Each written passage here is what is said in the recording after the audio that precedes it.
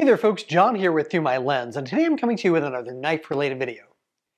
Today we're going to be taking a look at these three knives, the Shirogrov F95, the Koenig Arius, and the Holt Specter.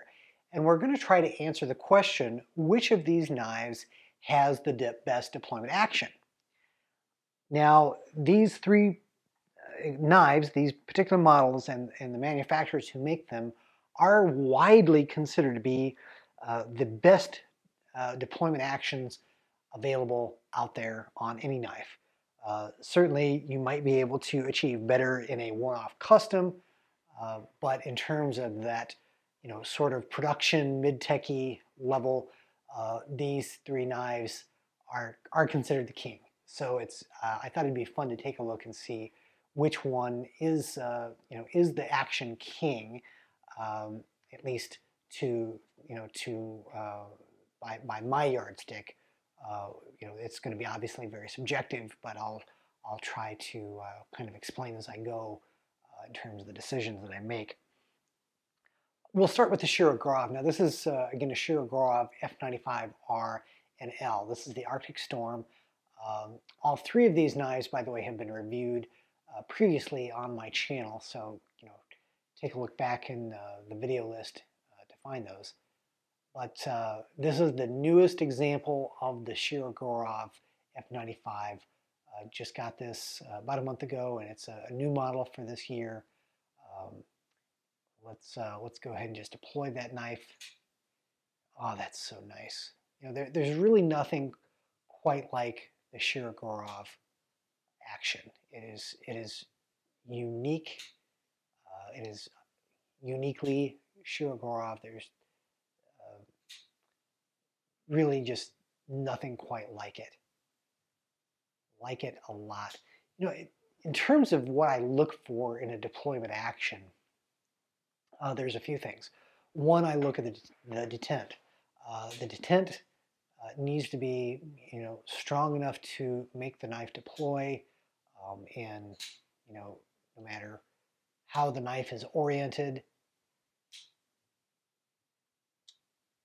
including straight up.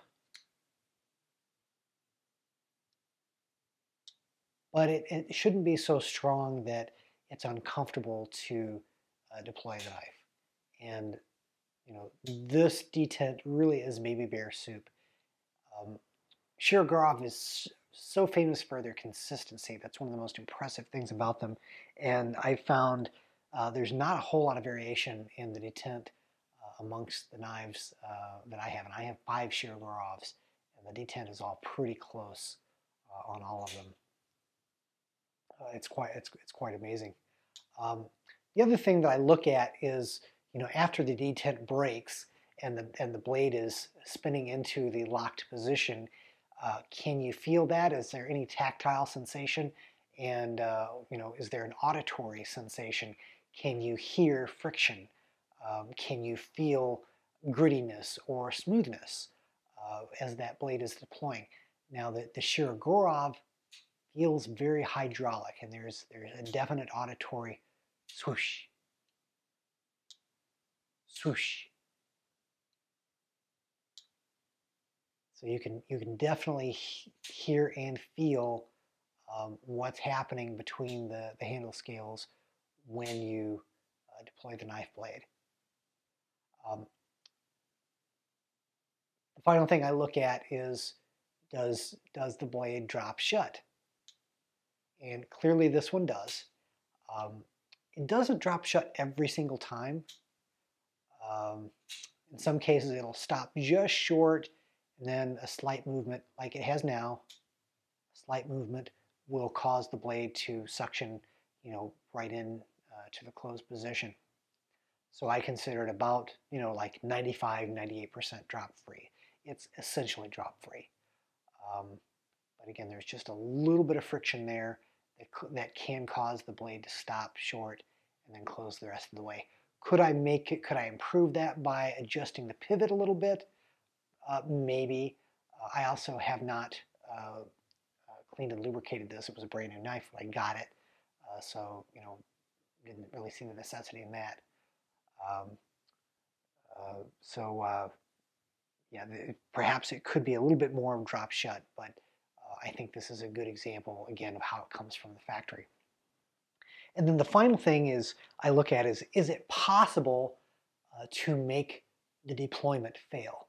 Normally I hold it straight up in the air when I do that, and I can apply very slow, deliberate pressure to the flipper tab just until the detent breaks to see if I can make that deployment fail. And you can see I just was able to make the deployment on this F95 fail. It's not an easy thing to do. But you can make it fail. If I'm not real deliberate, real careful, see, I was able to make it fail. If I don't use that extreme sensitivity to induce failure, then it doesn't fail. It does take quite a bit of effort, but I can make this one fail. To be fair to this knife and to really all these knives, I would say 99% of knives out there I can make fail. I only have really one that I've tested in the last couple of years that I haven't been able to make fail. That's my other Koenig Arius. It's the one with the carbon fiber scale, and it has a pretty strong detent. It's right on the verge of being uncomfortable, and if you overcome that detent, that blade is gonna come all the way out. There's just no two ways about it. But it's pretty unique in that regard. Moving on to the Arius, the Koenig Arius. This is kind of a sprint run model. It's the first line of the Arius from Koenig that exhibited the new blue pivot, at least on the presentation side. For a long time, they've had the clip side screw anodized blue, but previously you could not get the presentation side of the pivot to be blue, only in this run that came out last year in late 2020. This is a Gen 4, so it's one of the latest examples of the Arius, just like this is one of the most latest examples of the F95. The deployment action on this knife is really, truly amazing. I absolutely love it. I will say that unlike Shirogrov, Koenig's detents vary quite a bit in terms of how much effort it takes to break the detent. This one's pretty much on the lighter side. It's one of the lighter Koenig detents. It's really quite comfortable. It's almost perfect. Really like the detent on this. Again, the carbon fiber Arius that I have that I referenced previously, very heavy, quite a bit different. And I've had a couple of other Ariuses that again, did vary. So I don't see a lot of consistency in that regard. But in terms of the rest of the construction of the knife and the smoothness, very consistent. On this one, it's just like glass, absolutely glass. So nice. Once the detent breaks, there's just the slightest bit of friction that you feel, again, like water floating across glass. So nice. And again, completely drop shut. Doesn't require any inducement from me to get it to drop shut. It just does. Truly, one of the best deployment actions. In my current collection, it is the best deployment action. This particular Holt Specter, again, reviewed it previously, but I borrowed it from my friend Tim, who has been kind enough to let me borrow several knives for review and testing here on the channel. Thank you, Tim. And it's a pleasure to be able to have Tim's Holt Specter on my table again. Tim is so darn lucky. He's really gotten some phenomenally difficult knives to obtain, and it's just amazing the luck this guy has. The Holt Specter is regarded by many to be the best uh, the best deployment action of any knife out there. Um, Better than a lot of customs, in fact. The the flipper tab is a little pointy, and I used to think that the detent was a little stronger than it actually is, but once you do break that detent, um, you don't really hear or feel anything on this. There's a slight click when the detent breaks, and then the only other thing you hear or feel is when the lock engages. It's just like click click.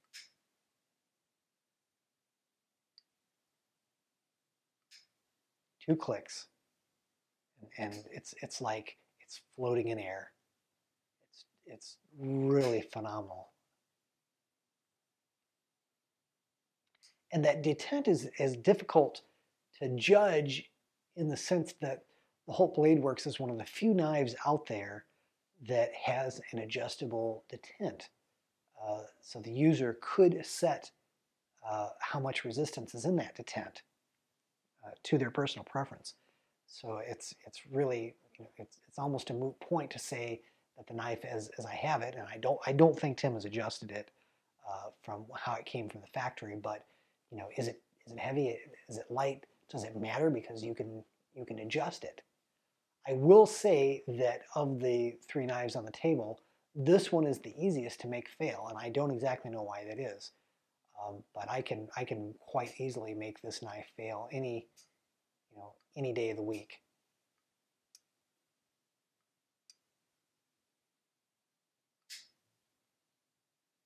But again, it does take a little bit of deliberate action, but it takes far more effort for these two to make them fail.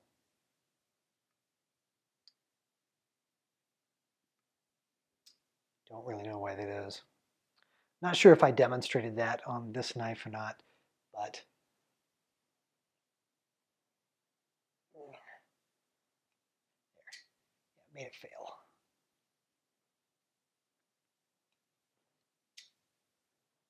So I can make this knife fail. It is difficult, but for whatever reason, I can very easily make the Holt fail on deployment. Again, that's not a good or a bad thing necessarily. It's just a factor that I look at.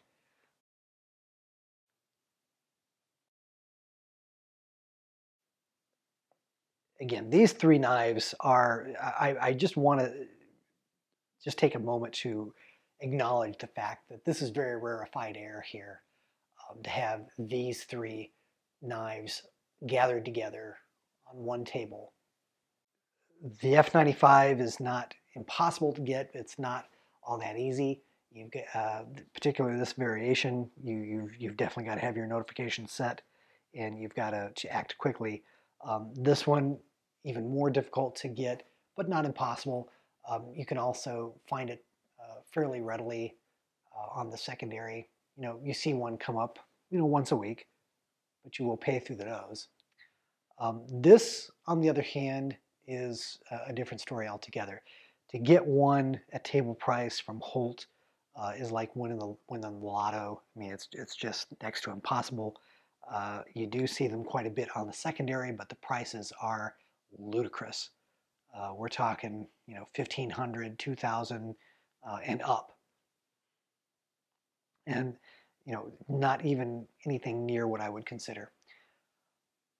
So which one's the best? I can pretty safely say, as much as I love the deployment action on the Shirogrov, it is not as good as these two. So I can very quickly eliminate this from the competition, which is kind of frightening when you think about it, because again, Shirogrov has for many, many years been considered one of the best, smoothest deployment actions out there. And again, based on the competition here, coming in third place is not so bad. Down to these two, which one do I like better? I think I have to acknowledge from a technical perspective, the Holt Specter is technically better. And again, that's, it just fires out and it's imperceptible between detent and lockup.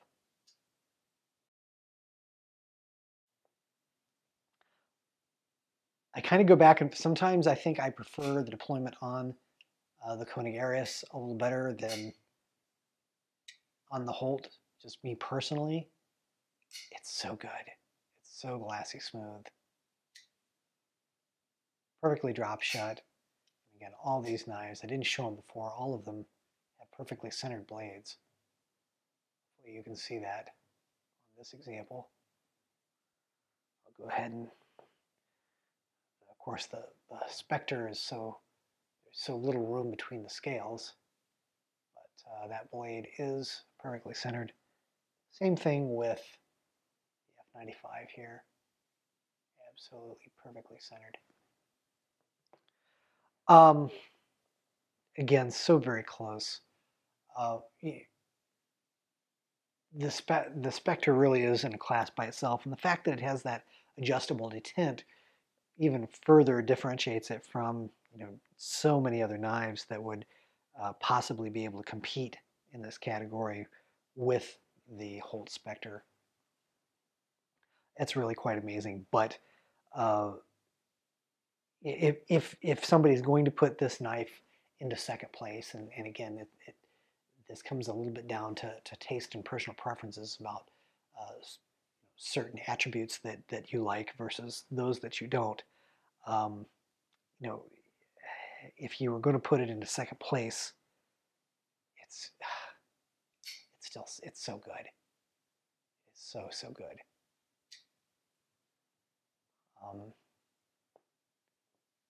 The Holt Specter is almost just in a class by itself that nothing really can compete with, and from that perspective, the Koenig Arius may be just awesome in it, and relative to, it may be in first place relative to every other knife except the Holt Specter. But again, three just absolutely phenomenal knives that I feel so blessed to have had the opportunity to take a look at. All three, again, the Arius and the F95 are mine. This one's on loan, but a lot of people will just never have the opportunity to experience any of these knives, much less all three of them, and have the luxury of trying to compare these attributes alongside one another. I'm just awestruck. Well, there you have it. There you have my thoughts on the deployment actions of all three of these knives. I hope you've enjoyed this video. Take care, God bless. We'll see you in the next video. I hope you've enjoyed this production from the Through My Lens YouTube channel. If you did, please click on the like button and do share the video on social media. If you'd like to see more content like it, please do subscribe to the channel, follow me on Instagram and Facebook, and do check out Through My Lens at www.throughmylens.org.